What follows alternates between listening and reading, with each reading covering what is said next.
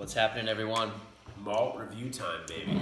Time for another super unicorn museum piece type of review. I'm going to be doing a review from a distillery you don't hear very much of.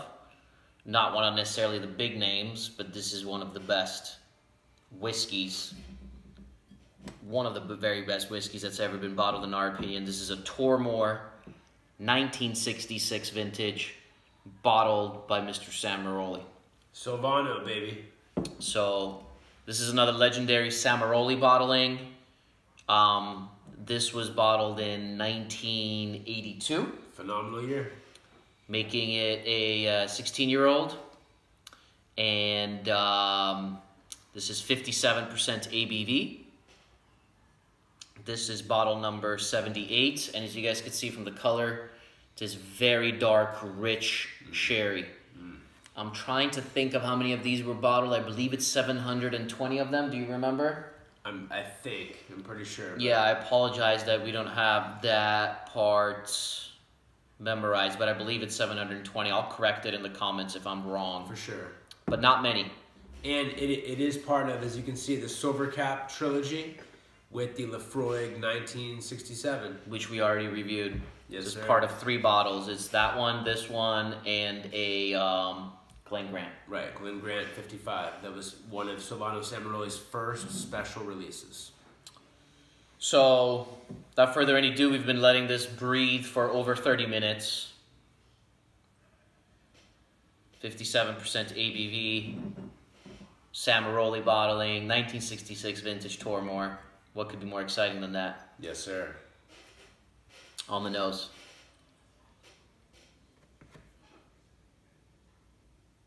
Such a beast of a sherried whiskey. It's such a beast. It's an old monster. It's got, you mentioned Springbank funk. This has some of that funk in there. It's very rusty, vinaigrette, musky, mustard, honey mustard, grassy.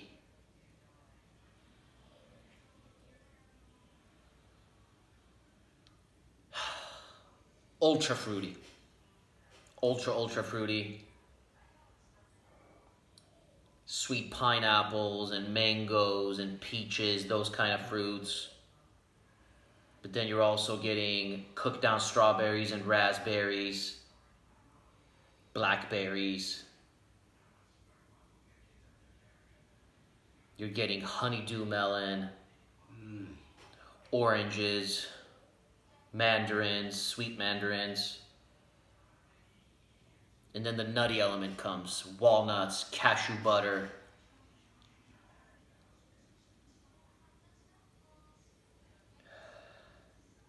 Oh, I get so much balsamico. And then, like, toasted coconut.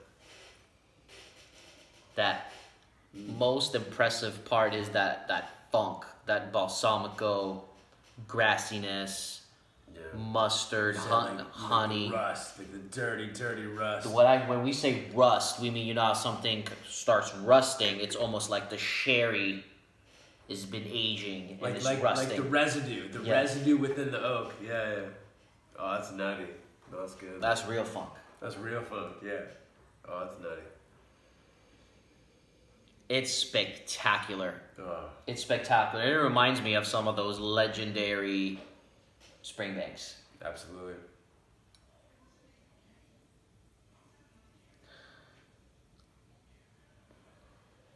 Does have a little mineral element, a touch of, almost like a touch of peat element. Yep. Yeah, That's almost more like a grassy earthiness, Let's right? say, Rather than like it's not a herbal. rich, hardcore iodine like medicinal peat. It's earthy and grassy and kind of grassy, herbal, floral. Like foraging. Reminds you of foraging. Lots of fresh herbs.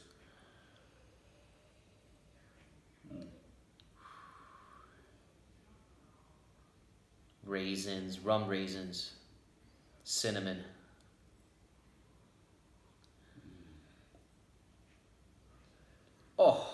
Wow. Now, this is a whiskey that definitely improves from air. Yep. This has been opened for a while, and it is really improved with air. Guys, do not be afraid to leave bottles open at cask strength. When something is around 55% or higher, don't be scared. Now, if it comes down all the way down here, then you can maybe consider changing it. But don't be afraid when it's less than halfway and you've been leaving it open for a long time. Yes. I assure you, let it breathe. It's not going to flatten out. No. If it's 40%, it can, but not at 57%. Because yeah, especially when we first opened this, it was just way too much alcohol. It was blocking so much of the flavor. Any alcohol. Yeah, now it's nothing. Yeah, and the flavors were there, but we were just, the alcohol was also there. Right, or it took forever to pour it, let it open up. Yeah. Exactly. Spectacular. Masterpiece of sherry whiskey right here. Masterpiece. You have anything to add, or you want to go palate? Oh, let's go palate. Unbelievable. It's almost better than words. Yeah. Oh. Mm.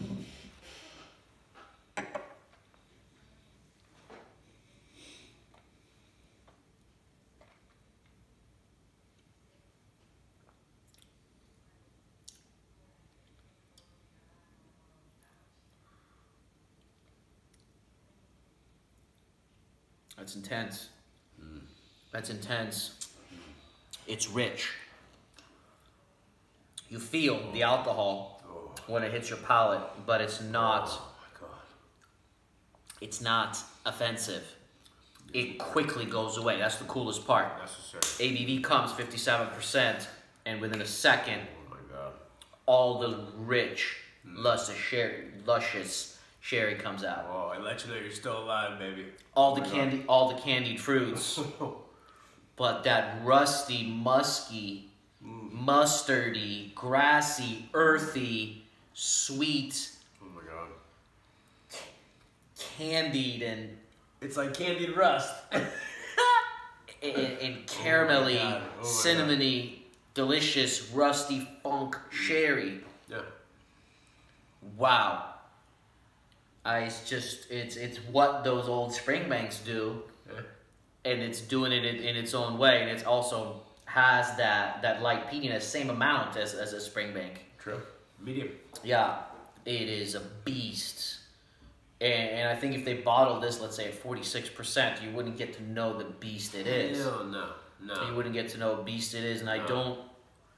I don't want this necessarily aged anymore. I think it's just perfect. And that was also the beauty of Silvano Samaroli.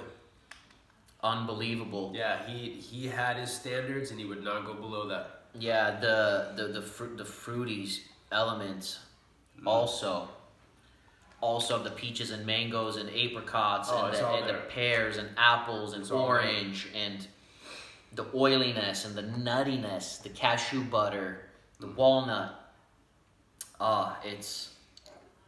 It's true. It's like cinnamon spice for sure. Heavy, especially with yeah. water. That cinnamon comes out too. And clove and allspice.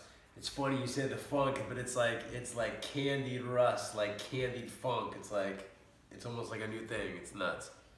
But it really is, more than anything, especially with Silvano Samaroli's name on it, this highlights the beauty, the best of how they used to do the 60s sherry casks, like the best of the sherry casks, whether it's Springbank or Tormore. It is very possible there's some distilleries. Paxarette involved here for sure. This is like textbook. Yeah.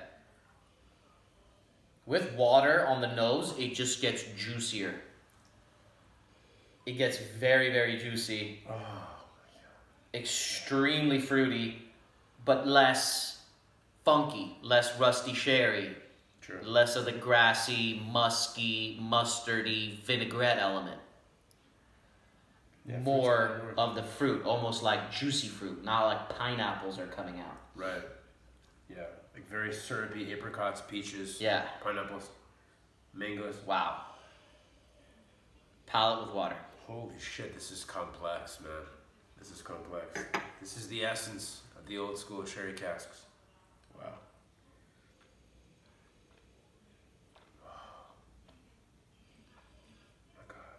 to Silvano. Oh. Wow. Wow. You know what it is? I think this is the first time I'm going to say this in a review. It is, normally it's like I have a preference with or without water. It changes with water in a way where it's equally good because it became such a fruit monster. Where it's actually a whiskey where I want half of it the way it is. And then I want half of it with water. Because it changes in that sense. I don't know how to score this. Because I had a score in mind from last time I had it. Like 2 different versions. I don't know how to score it. I mean, I do know how to score it. I'm going to score it what I feel like it is today. And it's higher than what I had it before. It's unbelievable. It's unbelievable. I'll finish this everlasting. This is a 95. I thought before the review I was going to give this a 94. It never got to that 95 point for me, but it's at that 95 point. And I'm telling you, if we did half points, it might even be a 95.5. It is absolutely stunning. It is insane. And I apologize. One last thing. If we would have finished this bottle, let's say, within 6 months' time, from open to finish, I would never have found that out. So, wow. Wow. I knew it would happen. Just remember, yeah, every bottle's a journey, and it was so alcoholic, but based on everything that I read about this bottle before we tried it, I knew that eventually it might become what we thought it would become. And I give it the same thing. I give it 95 out of 100. Let's give the story on what the story of this is. Well, before that story, do you know how much does this go for at auction now? $10,000 more? The last time I saw it was about $10,000. Yeah, US dollars. I think it goes for about $10,000. So it's no joke. It's a legend, museum piece. But the story behind this is many years ago, Emmanuel, from the owner of the Old Alliance in Singapore, the best whiskey bar in the universe. Literally, he has everything, and he is like a Surge from Whiskey Fun. He doesn't do reviews. He owns a bar. He's written a book, and he's just a big time collector. And he has a bar where he shares this beautiful collection. And he's up there in the whiskey world. But we were very lucky to reach out to him many years ago, and he was very cool to send us some samples. We paid for the samples, but he gave us a very, very good price. And one of the samples was this guy. And it blew our mind, so we had to seek out the bottle and get it. But when we opened the bottle, the alcohol felt harsher in the beginning compared to the sample. Now, we weren't sure what was going on there because we just had a small sample. But now, with air, it's gone there. So his bottle had obviously had air when he poured it and sent it to us. Yes. So it's one of those whiskeys that really, really does need the air. But wow, what a masterpiece this is. I'm going to dream about this whiskey tonight. Yes, sir. Absolutely amazing. Highlight. Yeah. All right, you guys. I think we spent enough time with this dram. We'll see you guys soon for many more reviews. Thank you for watching. Thank you, guys. Cheers.